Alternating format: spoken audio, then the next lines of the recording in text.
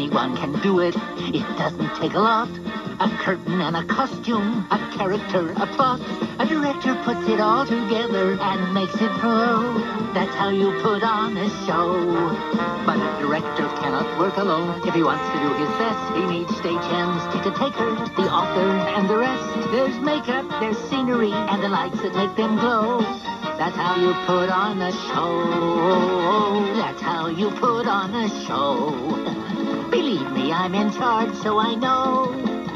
Sure, there's other factors. It helps to have some actors. That's how you put on a show. That's how you put on a show. Now suppose your star has laryngitis. You've lost the 10-foot swan. The theater's burning down. Still the show must go on. Pretend you just don't see the flames. The crowd will never know.